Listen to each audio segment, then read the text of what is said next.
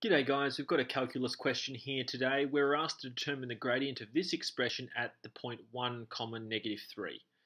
Now what we're going to use in this question, or to find an answer to this question, is we're going to use implicit differentiation.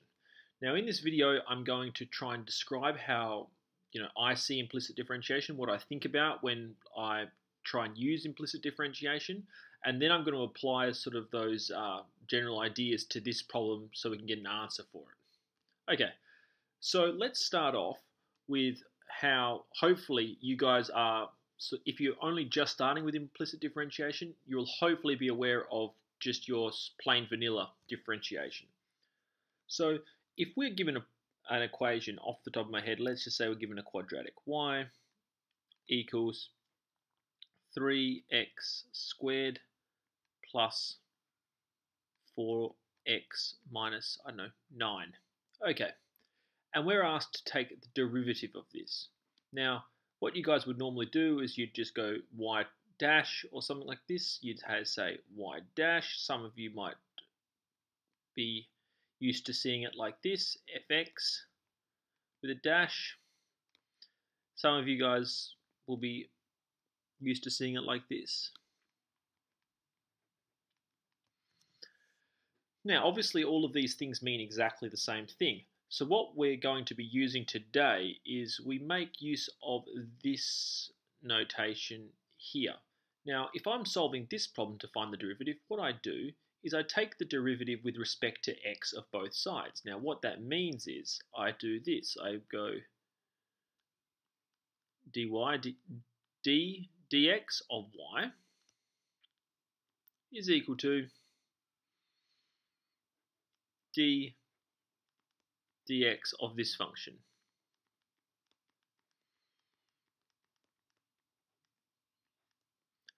Great.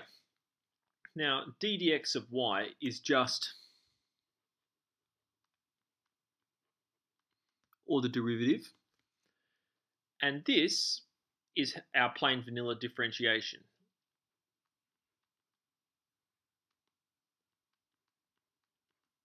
Great. So you can see here how I can utilize this ddx differentiation or technique on a plain vanilla quadratic function. But why I've done this to start with is to show that there is no real difference than doing that when we come to implicit differentiation. So let's start on this question straight away. And so you can see that there literally is no change.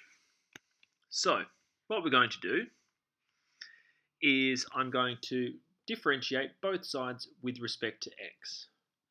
Cool. So the way I'm going to do this is I'm going to separate each of my terms, and I'm going to go dx of 5 plus ddx of x cubed equals dx of xy plus dx of y squared. Cool. So, to start with, on the left-hand side, it's going to be fairly self-explanatory because you can just use your plain vanilla differentiation techniques. Now, the derivative of a constant with respect to x is going to be equal to 0. The derivative of x cubed with respect to x is just 3x squared. Now, this is where it becomes a little bit more tricky. So, let's start with doing this one here, dx of xy. Now,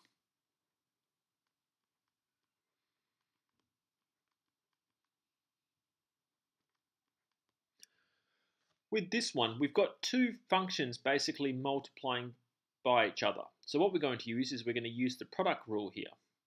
So what we're going to do is we're going to leave the, the way I do product rule is I leave the back one constant, and I times it by the derivative of the front one. Then we add it to, we leave the front one constant, and then we times it by the derivative of the back one.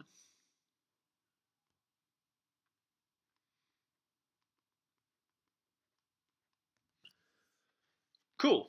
So we can simplify this. This is going to be equal to the derivative of x with respect to x is just 1. So this piece here is just 1. And so we have y times 1 is simply y. And here we've got x, and then we've got dy dx. We've got derivative of y with respect to x, which is just this. Exactly the same as how we calculated this part. So, plus x dy dx. So we're going to substitute that piece in. Okay, now this piece here, this is probably one of the more trickier pieces, and we have to use the chain rule to solve it. So we've got d dx of y squared. Now what we're going to use here, guys, is we're going to use a relationship that sort of mimics the chain rule. When I say mimics, it's exactly the same as the chain rule. And the way it works is if I have a function in terms of y, let me just try and find myself some space.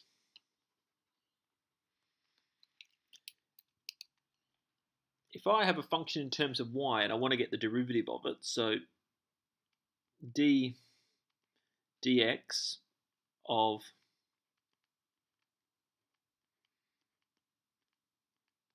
this is going to be equal to the derivative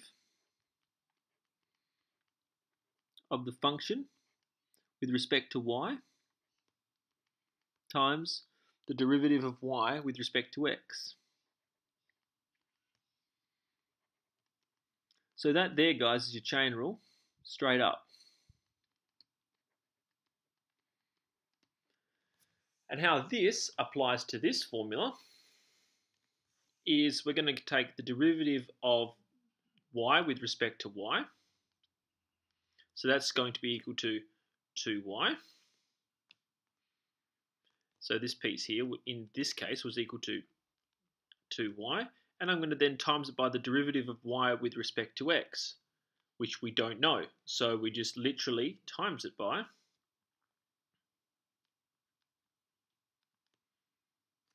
cool. So we can stick that in. So we have 2y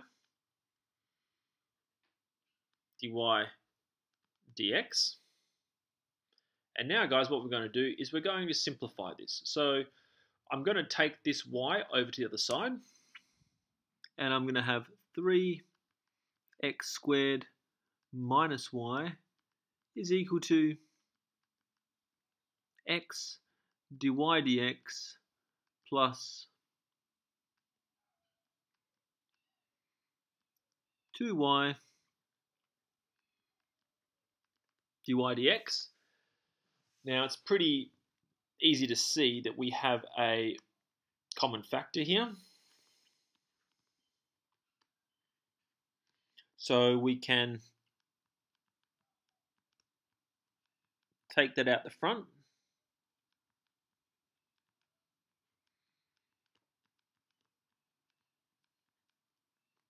And then we can divide both sides by x plus 2y. And if we do that, let me just change colour. We're going to have dy dx is equal to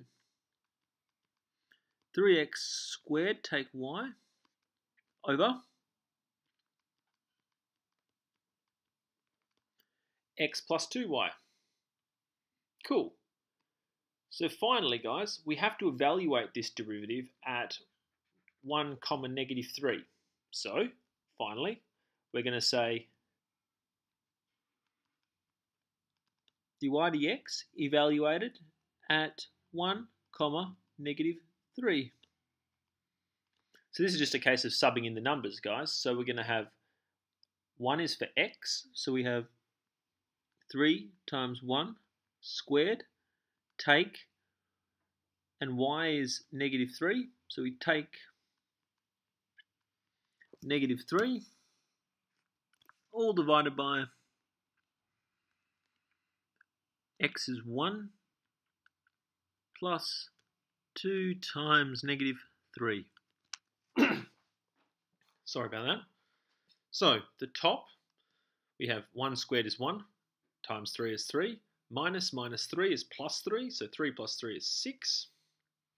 And then we have 1 plus negative 6 is negative 5.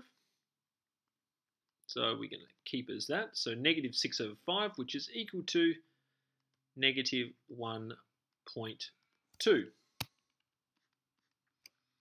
And that, guys, is the gradient of our function. So if you're in an exam, what I would do is at the bottom of my page, after you've done all your working out, I would write m equals negative 1.2. So there can be no doubt about what your answer actually is.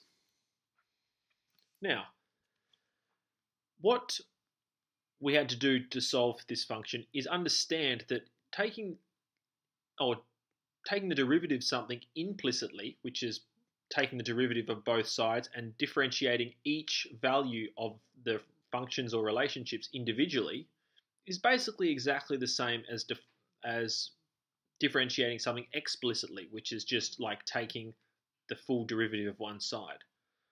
What we did is we took the derivative with respect to 5 and x cubed with respect to x, and then we took the derivative with respect to x of xy and y squared. Now, the hardest thing I found when I first started doing implicit differentiation, guys, was understanding this part here, the chain rule that's associated when you have a y value involved. And knowing when to use chain rules and when to use product rules when we have x's times y's, etc., etc., etc.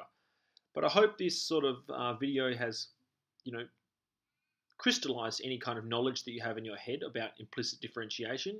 I hope it's actually, taught you something as well. That would be amazing.